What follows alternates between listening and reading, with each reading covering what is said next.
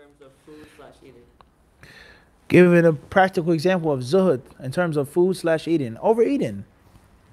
Perfect example. Zuhud doesn't mean that you starve yourself.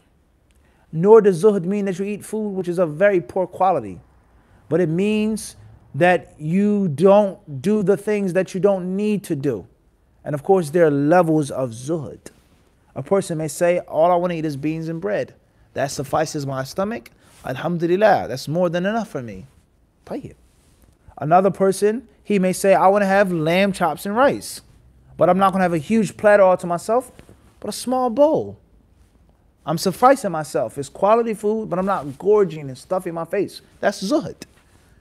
Let alone the fact that if you have lamb chops and rice, whatever you have for dinner, that's nothing compared to what other people have for dinner. And alhamdulillah, we've met rich people before, wealthy people before, overseas and here in the United States. You go to some of their table spreads, you see what they eat. You see I have animals, literally, without any exaggeration, not meat, animals on their table. On this platter is an animal, a goat, and another one is another sheep, and there's a half of a camel or a whole camel.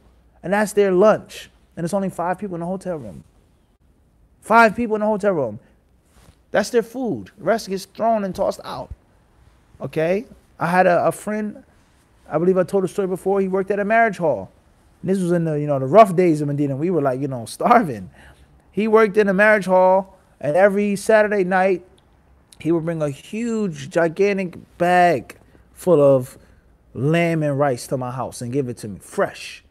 It was the leftover stuff in the pots that the people weren't going to serve anymore. They want to toss away. So there's levels of zuhd. So a practical level of zuhd could be only to eat what you need to eat.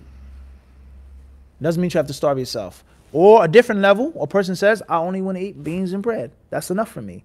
I'm not begging. I have the money. I'm not poor saying I want to practice zuhd. That's another difference. Many people, they make the mistake. A person doesn't have money and say, I want to be an ascetic. I don't want to. No, you just don't have the money to buy it. And the moment you get a chance to beg, or the moment you get a chance to get it, you'll do it. Someone who has the money to buy meat and says, I'll eat bread and beans, that's sufficient. And if I'm invited somewhere and I have the finest lamb, alhamdulillah. So it's different levels of what? Of zuhd. Zuhd does not mean having poor quality stuff.